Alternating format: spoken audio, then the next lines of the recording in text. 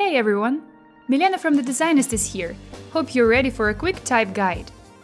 As today we'll have a look at open type format features, which, as you know, provide not only basic symbols, but also alternative glyphs, ligatures, and multilingual support. And yet, open type typefaces are getting more and more widely spread. It's not always clear how to use extra symbols. So today we'll check out how to reach the alternates in the context of the key Adobe apps, Photoshop and Illustrator. To do that, first we need the typeface itself. I've chosen Highlander marker script by Kavun, which you can get for free on Pixel Buddha. Link is in the description, by the way. I've already downloaded it, so let's install the font. Perfect! Let's open Photoshop and create a new document for the web. I'll use Full HD format and write open type with the type tool. Of course, a different color. And let's select our typeface, Highlander regular. Some quick edits. Fine, this size will fit me best. The simplest way here is to select the symbol we need an alternative for.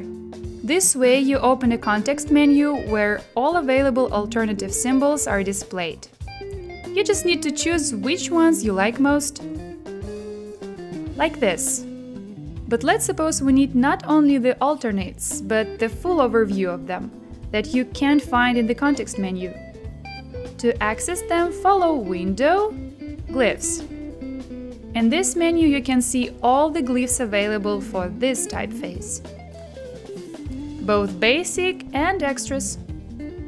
There are quite many of them and you can have even more. So there is some sense in using the filter to display groups of glyphs.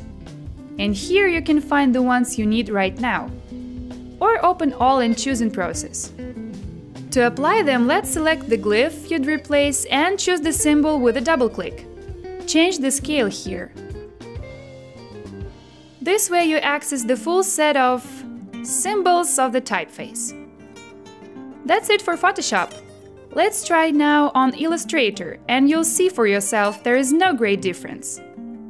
Create a new document, also for the web in Full HD format. And let's just do the same. Type tool, find Highlander regular typeface and apply it. Center the text with the Align tool. Awesome! Now, if we select the same symbols, we'll see almost the same context menu with the alternates, and it's also easy to use them, like in Photoshop actually. Let's find the glyphs menu. It's like a bit deeper. Window, Type, Glyphs. And you see the same menu here. So you can either use filters or just view all the symbols available for this typeface. Again, if it's more convenient, you can scale it. Ready! The same text with the symbols you won't find on your keyboard. That's how simple it is to work with open type features in Adobe Photoshop and Illustrator.